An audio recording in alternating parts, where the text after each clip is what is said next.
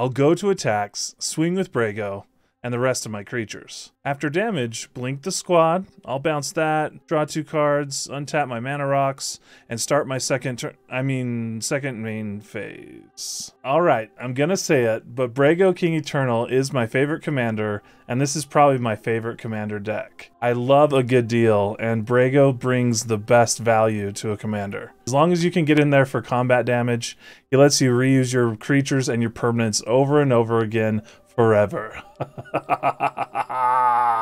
I love it. But who is Brago, and how did he become an Eternal King? On the plain of Fioria, the young Count Brago and his friend Savala fought for a better life and succeeded in creating the High City Paleno. However, just a few years into being crowned king, Brago was diagnosed with an uncurable disease. Rather than give up, he and the Custodi, a priesthood of sorts, tried every treatment to prolong his life. Eventually, he got to a point where he wasn't dead, but he wasn't alive either. In his last benevolent moment, he asked his friend Savala to kill him. Although it pained her, she knew it was for the best, and thrust her blade into his heart.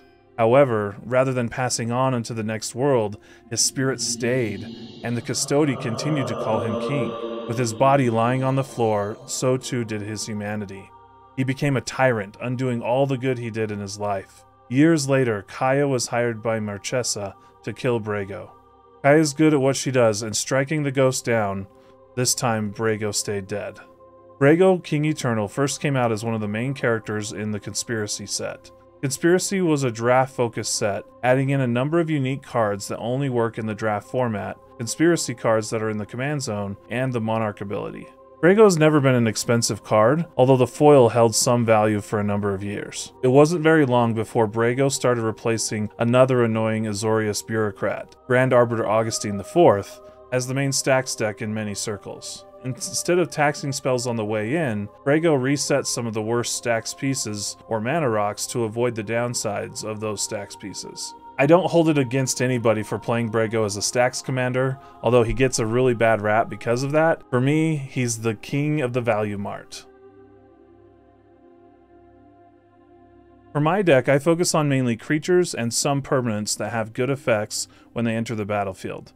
Just like Brago's story, my game plan is to start off inconspicuous, playing a creature here or a mana rock there, and eventually reaching critical mass where I can manage my board and my opponents each round. My Brago learned from Kaya and Savala and has a few combos to close out the game. Otherwise, my opponents also become floating dead ghosts with no chance to win, but the game is still not over. The main combos are using Strionic Resonator with Brago to get infinite enter the battlefield effects, or you can use the creatures that come into the battlefield and untap lands, as well as a Deadeye Navigator and Eldrazi Displacer to get infinite mana, or you can use the Archaeomancer, Shipwreck Dowser type effect with an extra turn and some of these effects that blink the creature every turn, or just Brago himself. The mid-game for this deck is all about starting the value engines.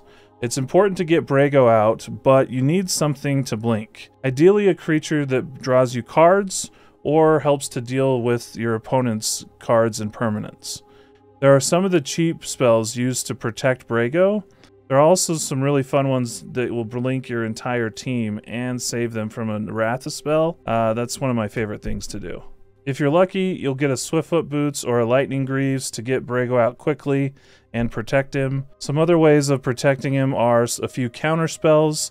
I don't run the free counter spells in here on purpose, but I do want a little bit of protection if I can. And then a few removal or wrath spells to clean up the board if things are getting out of hand, even and my regular removal or spot removal isn't doing enough work. Now, if you want to change Brago into a cEDH deck, it can get by. It doesn't seem to be played much in the current meta, but the stacks version of the deck still lingers in some circles.